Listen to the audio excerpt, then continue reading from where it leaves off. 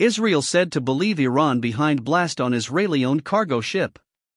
Vessel's owner says damage likely caused by missiles or mines, but unlikely it was targeted because of Israeli ownership. Israeli officials believe Iran was behind a blast on an Israeli-owned cargo ship in the Gulf of Oman, according to Friday reports. Hebrew media quoted unnamed Israeli officials as saying they believe Iran was responsible for the Friday explosion, which did not disable the ship or injure its crew, but forced it ashore for repairs. The area of the blast, off Iran's coast at the entrance to the Persian Gulf, saw a series of explosions in 2019 that the U.S. Navy blamed on Iran, against the backdrop of steeply rising threats between former U.S. President Donald Trump and Iranian leaders. The Friday explosion came amid high tensions between Iran and the Biden administration. There were conflicting reports on whether Iran would have known the ship was Israeli-owned. Haaretz and Channel 13 said in unsourced reports that Iran knew the ship was Israeli, but the ship's owner and other reports said it was unlikely. Channel 12, in an unsourced report, said the blast was caused by a missile fired from an Iranian vessel. Dryad Global, a maritime intelligence firm, said it was very possible the blast stemmed from asymmetric activity by Iranian military.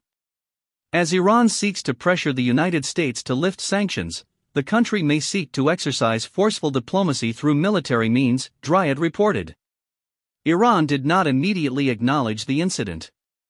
The unexplained blast did not injure any of the ship's 28 crew members, but was forced to the nearby port of Dubai for repairs, the company told the Times of Israel. The stricken vessel was identified as the MV Helios Ray, a Bahamian-flagged cargo ship carrying vehicles, and in transit from Saudi Arabia to Singapore. A United Nations ship database identified the vessel's owners as a Tel Aviv-based firm called Ray Shipping Ltd.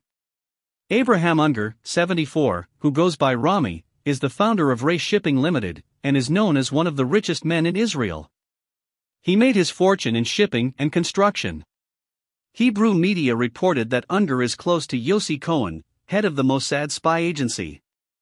Unger said he did not know exactly what had hit the vessel, but said it was most likely missiles or a mine placed on the bow.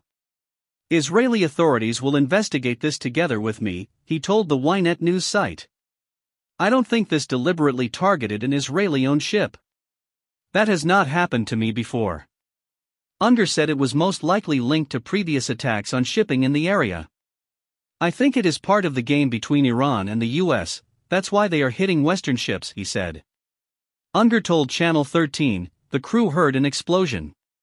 There was a blast, there's a hole, there's damage. There will be a check when the ship reaches port. He said the holes in the side of the ship were around 1.5 meters, yards, in diameter. The network said U.S. officials will inspect the ship once it reaches Dubai for repairs. Two American defense officials told AP that the ship had sustained 2 holes on its port side and 2 holes on its starboard side just above the waterline in the blast. The officials said it remained unclear what caused the holes. They spoke to the AP on condition of anonymity to discuss unreleased information on the incidents. The explosion on Friday recalled the summer of 2019, when the U.S. military blamed Iran for suspected attacks on 2 oil tankers near the Strait of Hormuz, one of the world's most strategic shipping lanes. In the preceding months, the U.S. had attributed a series of suspected attacks to Iran, including the use of limpet mines designed to be attached magnetically to a ship's hull to cripple 4 oil tankers off the nearby Emirati port of Fujairah. Iran denied the accusations, which came after Trump abandoned Tehran's 2015 nuclear deal with world powers and reimposed harsh sanctions on Iran.